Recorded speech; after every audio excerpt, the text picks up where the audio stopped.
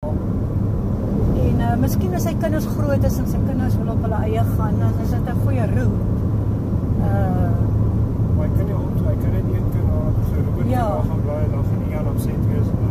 Ja, jy gaan dalk moet liewerste daar dinge bou, nog enetjie. Ek dink net in terme van omdat dinge so verskriklik duur raak. Jy weet, kan die kinders as hulle studeer of van whatever, weet ook nie, want daar is net eenvoudig, jy kan nie sien hoe van die mens my alles uitkom. Ja, wel, my het aandele in Sassel fabriek.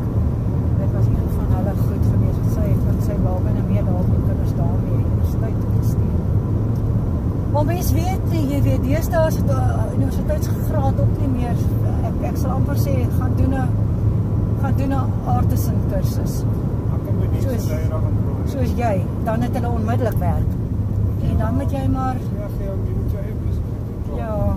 Dit is al nie van geld. En jy moet jou tyd invest om geld te maak, nie om te swat nie. Ja. Want jou B-graad, allemaal gaan...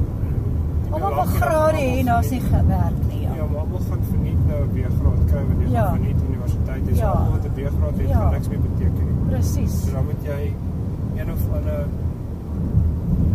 Doneers gaan ook nie rarig genoeg wees. En jy gaan soos 'n meesters of 'n doktersgraad bedien net om te probeer uitstaan.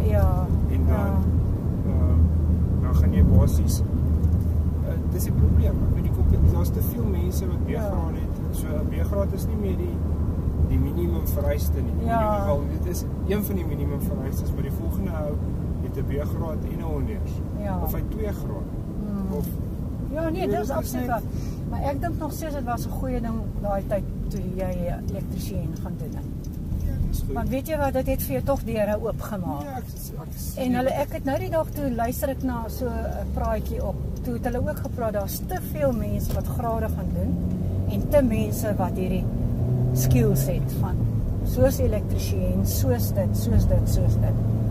Wat ek probeer sê is dis alles goed om nou te swat en so, maar oor 10 jaar of so van hier af. Ja, dis die mark nog meer versadig. Gaan jou B-graad niks beteken nie. Ja, nee, dit is so. Dan sit soos wat dis presies soos wat dit in my tyd weer was, bestaan dit jy kon enige plek instap gewerk. Dit was 'n goeie kwalifikasie. Toe het dit nou opgaan, jy moet matriek hê voor jy dit nou. Presies. En nou moet jy eers 'n graad hê. En nou moet jy nog meer gaan. As jy nou die hoogste nou wat nou. Ja. Dan kan jy almal 'n doktersgraad. En niemand weet niks nie. Presies. Dit is eintlik vir my die ergste.